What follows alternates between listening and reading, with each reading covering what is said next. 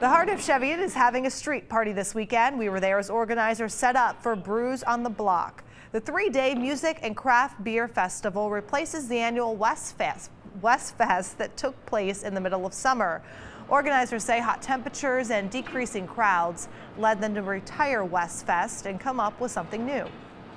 Given the fact that we are a small community, it seems like a natural fit that we have craft breweries coming in to an area where family-owned and small businesses are prevalent too. So it's a good combination. We're excited to carry this on. Well, the event started yesterday and runs through tomorrow at Harrison and Glenmore. On Sunday, it runs from 4 p.m. to 9 p.m.